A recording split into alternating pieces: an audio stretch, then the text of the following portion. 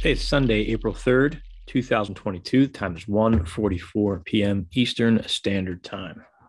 Hey, friends, it's Dennis Nabby II here. I'm getting ready to go through my 2022 April world events predictions. My sessions were completed back in March of 2022. I tried to get it up earlier. It's just been a busy week for me, but we can track them. In a moment, I'm going to go through some of the feedback I received from March 2022, the sessions I did back in February. It gets confusing, right? Sessions done in February, looking ahead to March, to go through the stories and the feedback on my sessions. We're going to go through that kind of quickly. Last month, I was pretty upset when I was doing this segment, this part of the process here, talking to all of you about all the data I was getting back from Ukraine and the noise that was out there and how focused I became on it and the impact it had on me. So this month, my attempt was to refocus my efforts in a way that was hoping to quiet that noise. I was doing my targeting exclusively through unknowncountry.com, meaning moving into April, not for March. But I also noticed that during March, I checked the news a lot less. And I'm wondering if that plays a role, in the level of feedback I'm getting, the level of digging that I'm doing in the correlation with data. The very beginning of the month, I was checking the website like every day on Drudge Report, and I think I had some strong data in the beginning of the month. And as we get towards the end, I find I'm kind of not grasping at straws, but it's not as easy to find the data there. So I'm wondering if it's how I'm consuming my feedback that's impacting this. I'm not sure yet, but we can decide as you look at the data. I want to throw a quick, I want to quickly draw your attention to my website, sixcentsmedia.net. Here's a whole bunch of content here that you can find. I know it's a quick commercial, guys. If you're interested in my book, Food for the Archons, here's your link to it right here. Some great remote viewing projects, the Roswell Tech. I'll have the Tic Tac UAPs up on here, and we just completed with Hellfire the Council of Nine project. I'm in the process of uploading that, so look for that within the coming week. I'm going to start putting some of those sessions up. I just did this podcast. I promoted this a lot. I've had I'd say for the past 2 months, I've been trying to put this podcast together, communicating with the future and facing your fears. And these are, if you've been appreciating my remote viewing sessions and my journey, this is kind of the stuff that I've been wrestling with, the questions that I have, the things that I'm learning from some of the more private projects I'm working on in my own training and personal explorations. What are the implications? What are the consequences of looking at the future? Can we change it? If so, what happens? What does that mean? So that's what this podcast is about. If you're interested, it's here at sixcentsmedia.net. You can also find it right here on the YouTube channel. So, all right, there's my commercial, my friends. I want to thank all of you who have been giving me comments and feedback. It's always very helpful and it's encouraging and supportive. It's been some challenging projects with the world events that I've been doing. It's I'll say a viewer in training, there's been a lot of growth, the hard kind of growth, I think, that's been going on, where you're just facing this hard stuff and then having all these questions that come up. For me, as emotional as that can be, I value the insights I gain from these aspects of the journey. So thank you for continuing to be a part of that with me. Let's look at my feedback. I'm not going to labor on this too much, but this is my world events feedback here. The session was for March 2022. That was done in February 2022. So here we have it here, my world events feedback. All right, so right at the beginning of the month, here's what was on the page here. It was, obviously Putin's face. Oh, I'm jumping ahead now. Sorry. But we're looking at Putin's face on the webpage. And then here's the heading that was underneath it. Now you can see the date, the timestamp down here. This was on March 1st, 2022. And you remember, I was targeting the Drudge Report and specific dates. Sometimes I've gotten pretty good with those dates, but I'm also noticing it's just so noisy. I find I'm just doing a world event session and just pulling data from all over the month. But I really tried to stay with that. And I'll talk on that in a little bit moving forward. But the headline here was, yes, he would. Is he unstable? Grip on power slipping. The headlines at this point in time were trying to determine, will Putin push the button on nuclear weapons? I think this is a lot of fear-mongering stuff.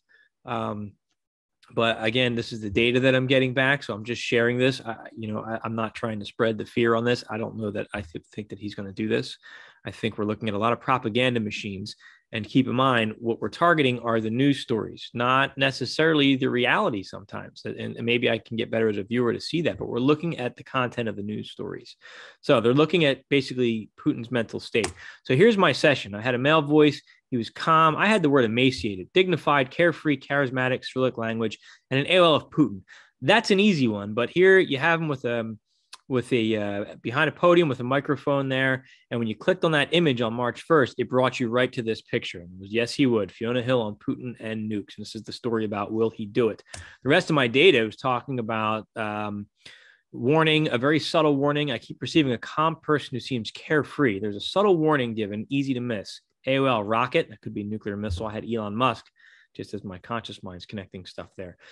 So I think what this story was connecting with was Putin's mental state here. And I was getting just somebody who was calm and carefree. I didn't get somebody who was insane and beyond that. But so take that for what it's worth.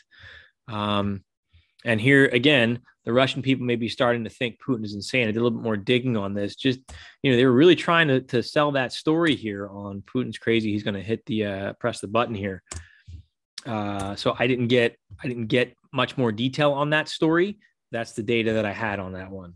Again, I think some of this is propaganda here. All right, the next one, this was neat. I was getting all of this advanced technology here, like robotics tech. So I had Star Wars and robotics warfare. If you look at my data here, I have this right here on the left-hand side of my screen. I wrote AOL as Star Wars, hard, flexible, movable, full. I was just describing this machine. Now, and then on the right-hand side, I had this hollow glass like computer brain. So I was expecting some kind of story on robotics warfare. And lo and behold, here you go. Vladimir Putin's war gadget robo-balls that still look like Star Wars BB-8 ready to deploy. So there's the Star Wars connection. There's the technology that we're looking at, for you to see. Now, I had some other drawings of tech. I didn't go digging too deep with my feedback. That I really didn't, just because right now it's kind of crazy. And again, I really wonder if that plays a role in my data as I'm working with the crypto team and seeing some of our processes now. I'm seeing some value in how we receive feedback and the way we receive it. So I intentionally disconnected myself from the news as much as I could throughout the month. I wonder if that's affecting the quality of my data. This next one now, I have this labeled Boris Johnson Partygate. Now, this is a great learning opportunity for me because I'm pulling data out and really with a lens of everything in the media is going to be about the war in Ukraine this month. And it wasn't. But at the time that I did this session, I was expecting nothing but all-out war. So I recorded this data, and consciously and unconsciously, I'm just expecting this has got to be Ukraine and Russia related stuff. So I had a life surrounded, and then I had an AOL of a central authority figure, Boris Johnson. And I had masses of people, life forms contained. I didn't like this. It wasn't good. Containment container. I heard wind sounds, rocking, swaying, and I heard this as just barbaric. And on the right-hand side, I had this structure here with a question mark inside, hard, flat, many faces, open, hollow, cold death, spears, knives. So the reality is, I don't think this had anything to do with Ukraine. Now, I also want to say, I'm not counting this as a hit because I didn't have the dates line up. I didn't pull this information from the Drudge Report, but I am trying to justify my data. And I think had I not had so much Ukraine noise, I could have really focused in on what this story was. So this is not a hit for me. But I do think that this is what this data correlates to. There's something called Partygate going on right now. So basically what they're looking at is all of the parties and drinking opportunities the Prime Minister Boris Johnson had in the UK during the COVID lockdowns of 2020. So when I'm seeing, all these people in this, crammed into a place, masses and masses of people, life forms contained, I'm looking at this as the lockdown.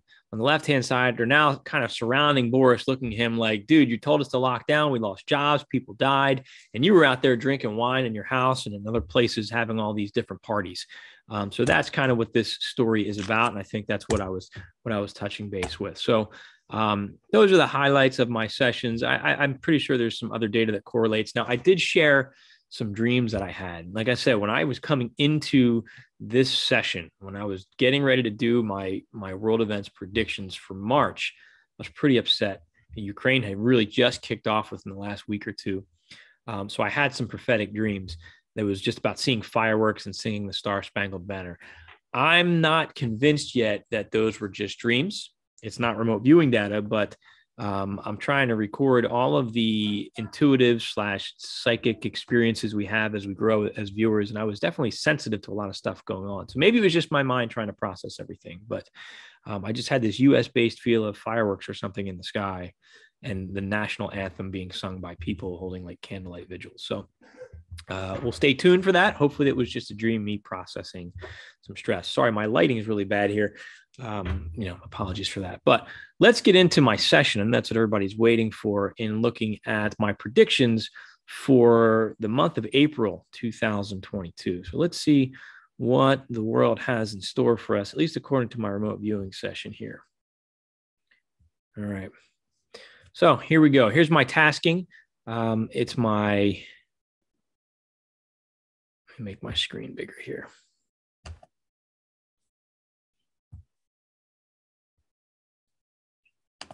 Okay, sorry about that, guys.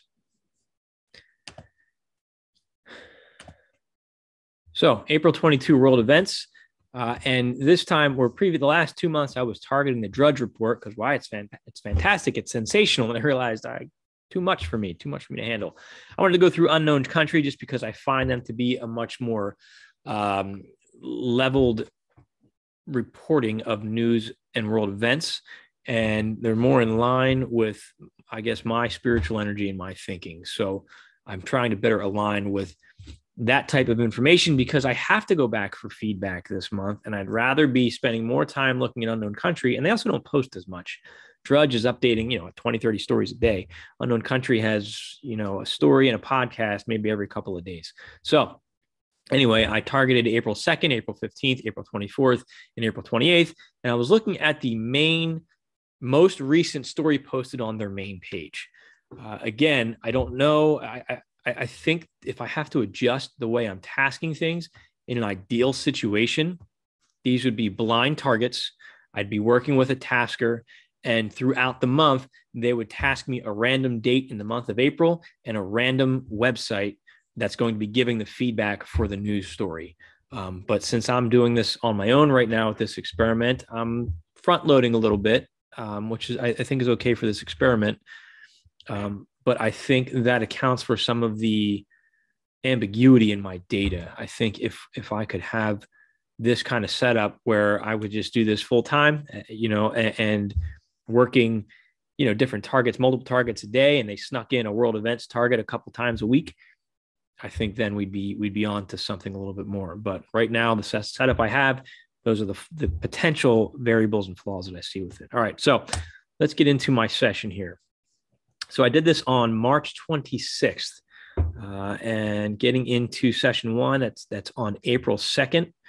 We have here looking at, this was interesting. A lot of low-level data here. I got this lotus shape here, and this keeps coming back. And again, I don't think this is necessarily a lotus flower. As this session evolved, we go down into it. And here's where I felt that I was starting to connect with the target. Or the other possibility is I'm just a mess and I'm pulling in data from multiple news stories. That's kind of how I thought coming out of this session, that I wasn't hitting the dates like I wanted to. We'll see at the end of the month. But I had this circular or spherical object with these objects protruding from the right and left side of it, labeled C.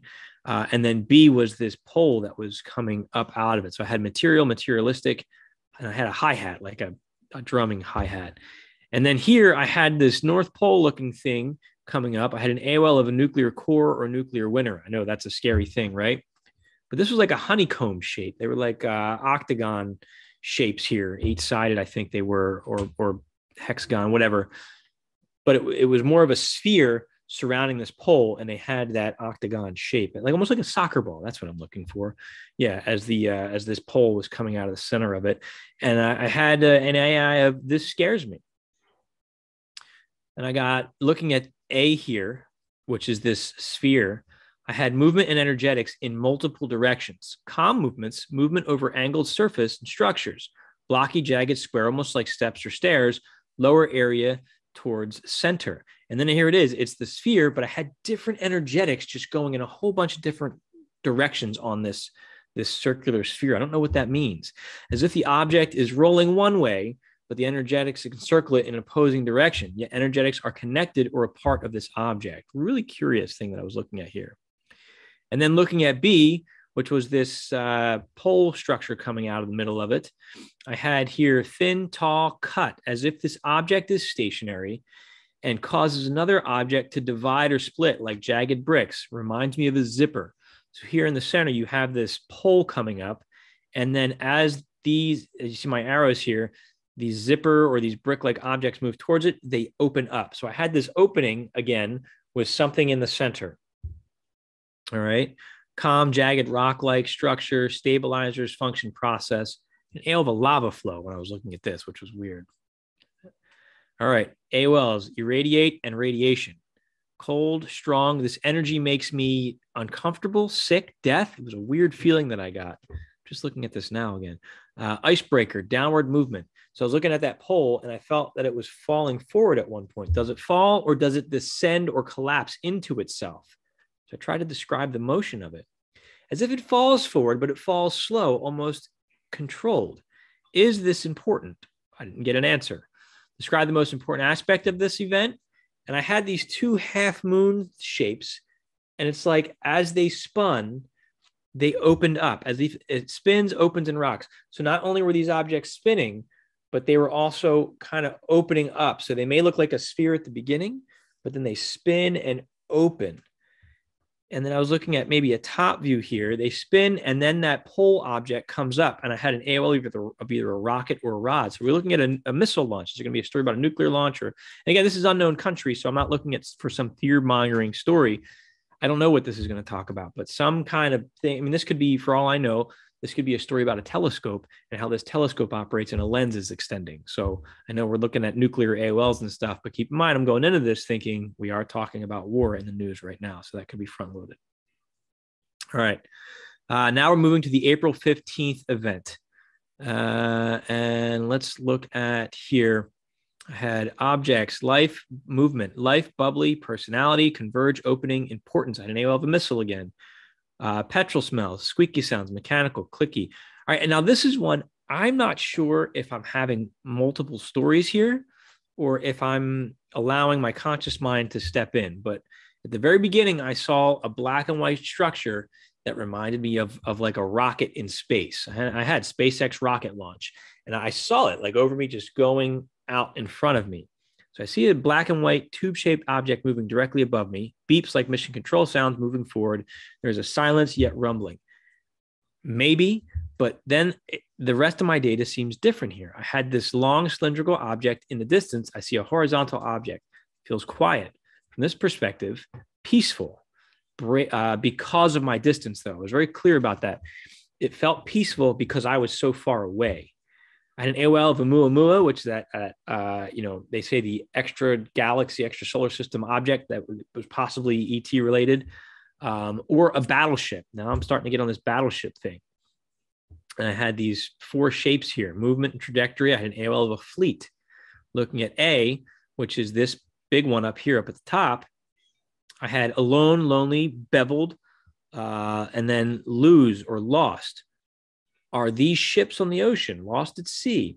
And this was weird. I had shallow, gritty, hard, locked, stuck structure. And I had what looked like a channel or a canal, but this object horizontal across it. So I don't know what that means. And then I got this smooth, rotational, slippery, shiny, and painted object at the bottom here that was spinning.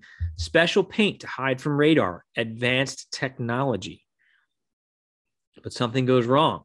This object or structure is still or not moving as it should. I'm sorry, my handwriting's atrocious, especially when I'm state. Doubt and wonder. Is this what is intended to do? No, but then that may be the perception. This is my opinion now. Don't let this incident or failure go to waste. How will they use this opportunity? So when I wrote that, I remember thinking like, whatever it is, there's probably going to be a propaganda spin on this, maybe to justify some kind of action or position. Whatever really happened may not be the story that we get. And again, that's totally my conscious mind. So here, moving to April 24th now, a structure, life, event I got out of this ideogram, which was a mess of a whole bunch of things. Flat, horizontal, hard, very hard surfaces, brown, blacktop, or contorted. I'm sorry. Let's look. Or concrete. I think that's what I said. Solid movement, looking at the life, male, ominous, omniscient particle, which is weird. And I wrote down interesting. Life is moving away from something, but another is following. I had an AOL of a hit, pulling other life, female, younger, smaller, follow me. Person is hyper-focused, blinded to everything else. Structure equals happier. So there was a structure, and it's like, we'll be happier at this structure. Why? Describe the incident, the most interesting aspect of this event. Walking away and not looking, trying not to acknowledge something. My AOLs, O'Real or O'Royal or Royale reminds me of Tony Stark. I think that was just a weird thing. I've been watching Avengers with my son. But this person felt feminine. So ultimately, I said this felt like a movie scene, an energy impacting the area. This person's moving away with the younger life, trying to ignore what is happening. I had an AI of scary, but I almost felt as if this could have just been a celebrity with their child. For some reason, the press is trying to get footage of them, and they're just quickly trying not to acknowledge the press and dragging this other person away to perceived safety. However, I also got this energetics here. So something is happening here. That doesn't mean a lightning strike or a bomb or a missile. This could just be another event going on here, and this person's trying to get away. At this point, I'm not sure. All right, moving to April 28th. I had a structure, energetics, life, movement, electric smells, static, flowing, very forward movement, smooth, fast, and rapid, happening around life, witness, an AI of beautiful. There's something beautiful about this. It's graceful. Control, servitude, structure, hard, weighted, smooth, then a sliding motion, scraping like a glacier and energetics. And that was very clear that energetics was different than I've ever felt. Cool, fresh, natural smells, crunching sounds, grindings, hail of chain links. I know what that means. Move to the optimal position and sketch, and describe. AOL of philanthropy. Then I had this object here. Vat, cavern, steel, drum-like, shallow. And then I had like pulsing blips or electrical sounds. Movement of energy coming off of that spear or spire. All right. And then the B part here, down at the middle one, saucer shape, round, smooth, energetics. AOL, drum or wave. Now this sketch here in the center, the bigger part was like an amplifier or cannon trajectory, as if something comes out of this end and is now magnified or larger, as opposed to at the beginning end, it's a little bit smaller. The bottom part, D, tiny, silent, like a listening device. I had radionics and graphene. Graphene, I know, got a lot of conspiracy attention lately, but the radionics piece is using sound frequency for healing. I've never heard of that term before, at least consciously, I don't remember it, but when I looked it up, that's what it means. So then I looked at this and I got like a sliding printout of data. And this almost reminded me of like countries or the globe flattened out, and this just sliding scale of data with data at the bottom, looking at something on this map here or this data sheet. So I had recording measurements. Is it Earth data? Again, radionics. Does it have to do with climate change? Is there something faulty?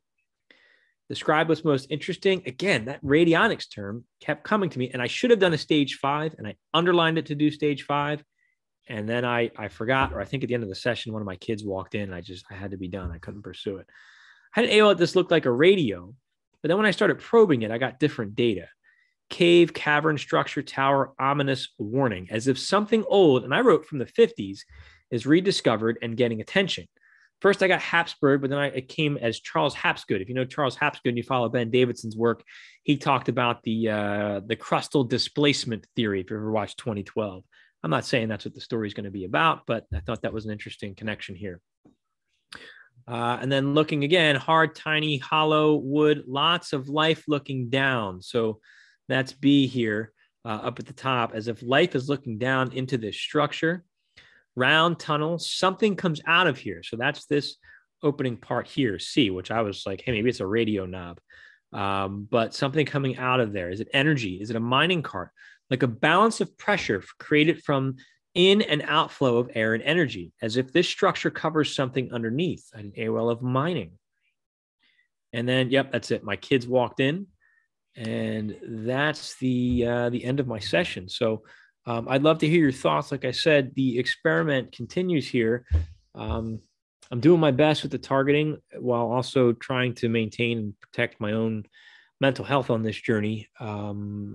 I'm not sure how I'm going to proceed for next month yet. I'm going to wait and see what I feel pulled to, and how I feel I should progress. Sorry, my color's off. I'm sitting in a different room today. But thoughts, suggestions, I'd love to hear from you guys. I really appreciate all the comments and feedback that I get as I go through this experiment and this journey. It's been a lot of fun. I got some big projects that are in the works right now, getting ready to release. I've got a work of fiction called it's called The Hive, the virus, the infected, and the immune. You can look for that. I don't have a launch date yet, but in the next month or two, I think I'm going to release that. It's been done for over a year. I just got to get that out to all of you. And that book, that's a fun project. It's taking a lot of the things I've experienced and spoken to some of my friends about when we look at things like remote viewing data from some interesting targets, and then play the what if game.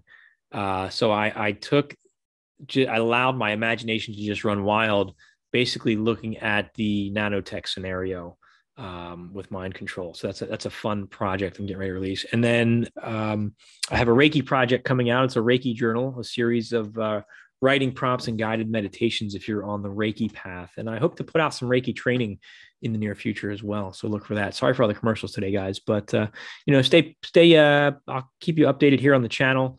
The newsletter will go out. I'll have some information on that. And of course, at sixcentsmedia.net, you can find it. But that's enough with the commercials, my friends.